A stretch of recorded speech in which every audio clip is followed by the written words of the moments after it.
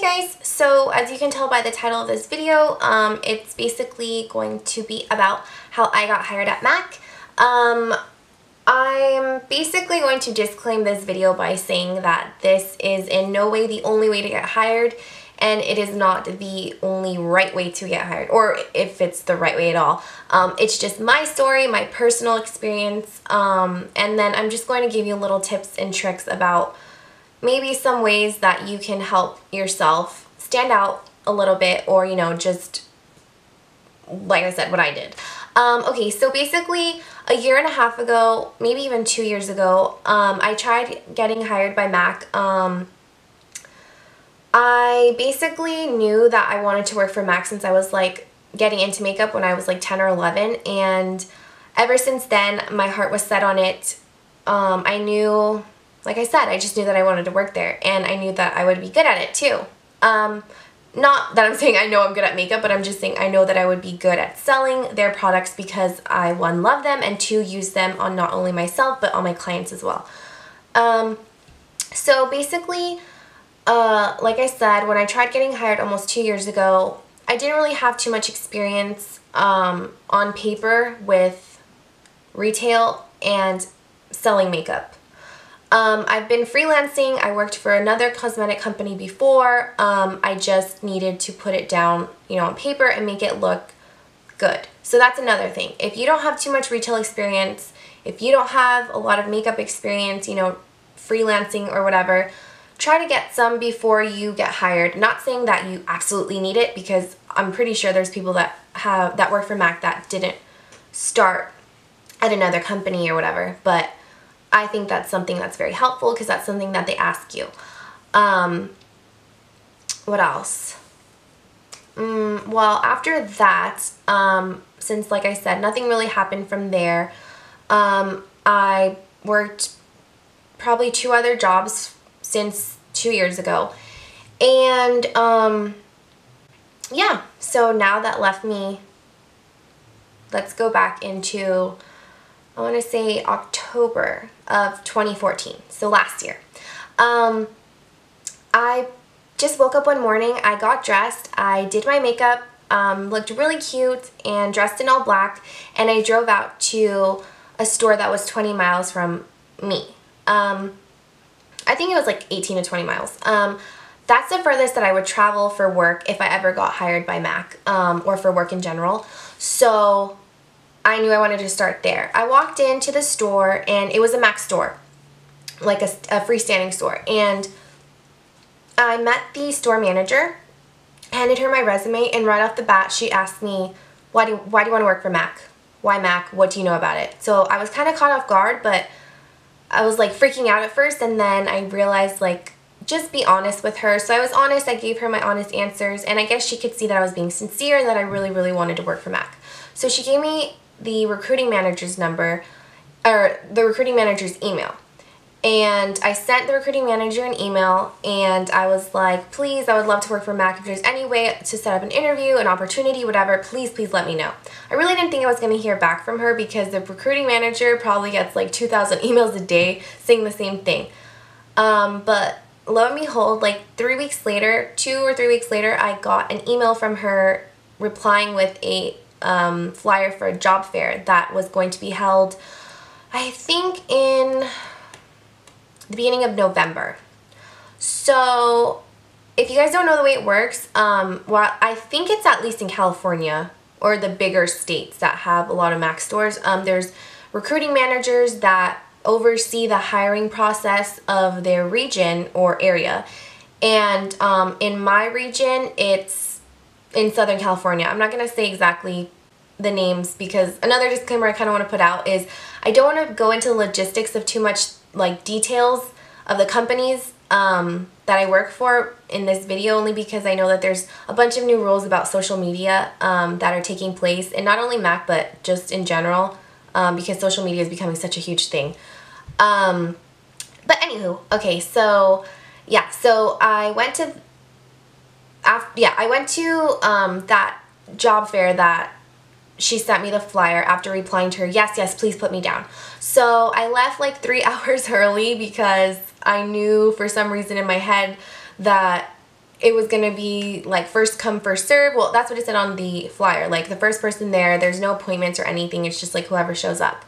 So I knew to get there really early because it was like in the heart of downtown LA at the Pro store that I knew that was going to be like completely filled with girls and boys like trying to work for MAC. So I left early, got there like 2 hours early, was standing in line, and like 10 people were already there in front of me. So I'm really happy I got there.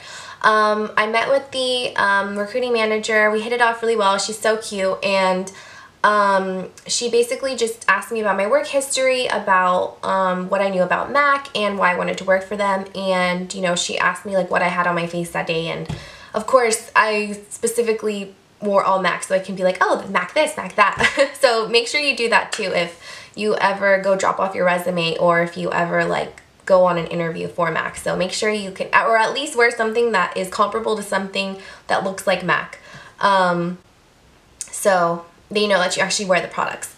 What else can I say? So yeah, so after that she really liked me. I hope she did. And she gave me an invitation to the second round, which was going to be the makeup application. That was going to be in 3 weeks. I practiced a few times on my mom and just a friend, and went to that. I had to bring a model. The first hour was basically them explaining what the opportunities were if you pass this round, what would occur if you pass this round, and what they were looking for basically in the makeup. They straight up told us your makeup doesn't have to be perfect because we are going to time you for 30 minutes. Normally when you go to the makeup counter at MAC, they take about 45 minutes to an hour. So that extra 15 to 30 minutes is going to be crucial. Like, obviously comparing something from a 30-minute application to an hour, like you can do so much more, and it's basically like you can make it doubly pretty if you wanted to. So that's why they were saying like it doesn't have to be executed perfectly, just well, and just so it looks like you know what you're doing and you're on the right steps. Another thing that I can tell you guys is if you are trying to get into MAC as a full-time artist, I would definitely say that you probably need a lot of experience when it comes to makeup artistry, and you probably need a lot of retail experience or I guess, because I feel like what they're doing right now is because this company is so impacted, at least in Southern California, they're starting everyone off as freelance, or maybe even if you are getting an artist position, like with the least amount of hours, and they're basically hiring within, so all the tenured artists are moving up into, you know, the full-time resident artists and the like assistant managers, all that stuff. So anyways, the second hour was very, very, very intense. It was like in a small conference room with at least 25 girls. We had our models basically sitting on the tables, and we had to bring our own brushes, and you know, they checked if they were clean. Obviously that's a big thing with MAC. So try to do some research on the internet and try to look at how, if you don't already know, like how to sanitize your brushes and what's good hygiene when it comes to makeup application and how you should set everything up. All I can say is what I personally did was I made sure to get some tissues, laid it down, and you know, separated everything with the eyes, the face, and the lips. When you go, they'll let you pull product for I believe 5 minutes, and then they start timing you for 30 with the actual makeup application. Just make sure you time yourself. Have your model look at her phone or something. For me, I know what everyone says on these type of videos, how they got hired for MAC when they went to this type of thing, is that they switch models. I was like mentally prepared for it because I watched like literally every YouTube video that I could find on this subject, and like I said, everyone said that they were going to switch the models. I was like, okay, I'm ready, I know what's going to happen. And they never switched them, so I was like, oh, okay, even better. So I did makeup on I brought my model, who's a really good friend of mine. She's gorgeous anyways, and she has the most beautiful eyelashes and eyebrows, so honestly it wasn't hard doing makeup on her at all. So try to look for someone that you know you can actually execute makeup well on and that you feel comfortable with. Make sure it's someone that, you know, if they already use MAC, make sure that they tell you what color that they already use, so that way you kind of have an idea of, you know, what type of foundation you're gonna pull. Make sure you already know their skin, but that is only if you don't get your model switched. I guess I was lucky and we just didn't. So I think what they asked for was like do a trendy, what's in trend now for fall. Like, so I just did like a light purpley smoky eye, like an inverted smoky eye, and a dark lip. I wasn't too proud of my work because I had a strategy in my head. I was just so frantic, I totally forgot about it. So I forgot to pull some products, and since there was one of each, like everyone needed to use black track eyeliner, so I had to like go scour for that with the 25 different girls doing makeup. So that was hard. So just make sure you pull product and pull the ones that you know you're gonna need first. So do that. And what else? All of the artists, or the people that were basically judging us, were walking around, and make sure that you know what you're talking about. Basically, if you don't know all the ingredients in the products, just explain what you're doing. Just say, okay, I'm taking this green eyeshadow and I'm putting it under your lash line because you have brown eyes, and the green is going to bring out, you know, the hazelness in your eyes. I don't know, just like basically BS it, but just know what you're talking about and be confident in what you're saying as you're applying it on your model. Because, like I said, all of the judges were, or I guess judges, were walking around listening to us. They had their clipboards, they were writing everything down, and they notice. Trust me, they notice, and they hear everything that you're saying. Don't just stand there doing makeup in silence. Because if you have this beautiful model with a beautiful face of makeup and you literally just sat there and like you didn't say anything, I honestly don't know if you would get hired.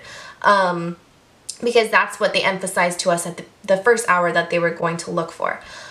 Okay, so that's where my story kind of changes from other YouTube videos that I've seen for other artists that got hired. I actually work for a Nordstrom's MAC, meaning MAC is, I work for MAC Cosmetics, but I also work for Nordstrom. That's the difference with other artists that are freelancers. Basically, when you freelance, you get on this call list that the managers go through when they need extra people to come in. My recruiting manager basically explained to me that Nordstrom has a lot more hours than basically freelance stores would have for me, because you need to call, they'll call you like down the list. They go through people, you know, if you get in that day and they like you, then they put you at the top of your list. If you go and they don't like you, they won't even bother calling you. So that's kind of how that works. And like I said, there's so many people that not only want to work for MAC, that actually get into MAC. They're just freelancers, because you can never have, I guess, enough people because it is such a popular company. So yeah, I work for Nordstrom and MAC, and I believe another, I don't know, I'm not sure. I think it just depends on how big your Nordstrom would be that has MAC. Basically, I am what is called a beauty on call. I have hours, but it can vary. So it's kind of in the sense the same as a freelancer, but I and a few other girls are the only people that my manager called to work for them. So if I would have any suggestions about this, I would definitely say try to work for a MAC and a Nordstrom, because you'll get a lot more hours and you'll get a lot more one-on-one experience. All I can say basically is just, one, please have a passion for MAC and for makeup in general. If you don't, it'll definitely shine through. Even if you BS your way into the company and you have your first day, like I had my first day, and basically within the first hour, my manager goes, "Okay, you're gonna do your first makeup app, you have an appointment." And what are you gonna do, like, if you really don't know how to do makeup, or if you don't really have a passion for it, you don't know what you're doing, you don't know their cosmetics, like, you're gonna be super frantic. So yeah, just make sure that you know what you're doing at least, and that you have a passion for it and you're willing to learn. I think that's the biggest thing for me. I'm so excited to learn from all the artists that I work with now. They all have their different styles, they all have their different ways of doing things, and I'm just so excited to grow as a makeup artist in that type of sense. What else can I say about that? I'm not going to discuss pay or anything because personally I don't even feel comfortable with it, and second, I'm not allowed to talk about it. But I just think they're an amazing company to work for. My first day on the floor was amazing. They basically, I just had so much freedom. I thought I was going to, you know, not be able to do certain things, but like they just threw me into the fire, and that's personally how I like to learn. I like to do things hands-on and, you know, not get too much help, because I feel like if you're guided along the way with too much help, then you're not going to be able to do it yourself once you're on your own. But I was basically like just thrown on the floor, and I got used to things like that. Like it was just super easy. When you are a freelancer and a beauty on call for a Nordstrom, you do not do basic training, meaning you do not go through the artist training, which I believe is 5 days. You go through a 1-day orientation, which I have yet to attend. So once I do that, I'm excited to see that. But I even think for the difference between Nordstrom and being a freelancer is that I actually get to, I've already started working for MAC, whereas I feel like if you're as a freelancer, then you have to wait to go to your 1-day orientation. What else? And you also have to, if you do work for a MAC and Nordstrom, you have to go through their orientation. It's basically like working for 2 different companies. Like, it's crazy. But it's worth it, to be honest.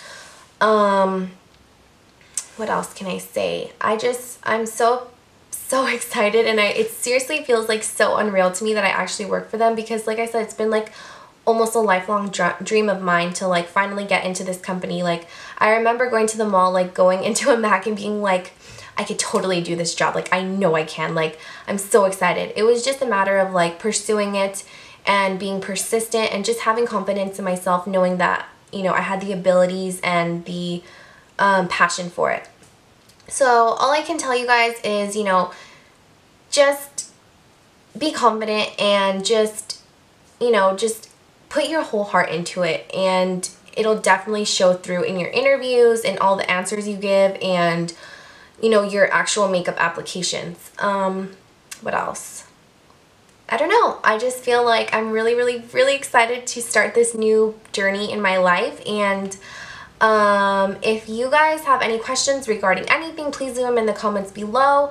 And if you have an interview, or if you know, want to try to get an interview, leave them in the comments below and let us know where you're at right now. I would love to see and talk with you about it. So if you like this video, please comment, rate, and subscribe, and you'll see my new journey as a MAC makeup artist. So I love you guys, and I'll see you guys in the next video. Bye.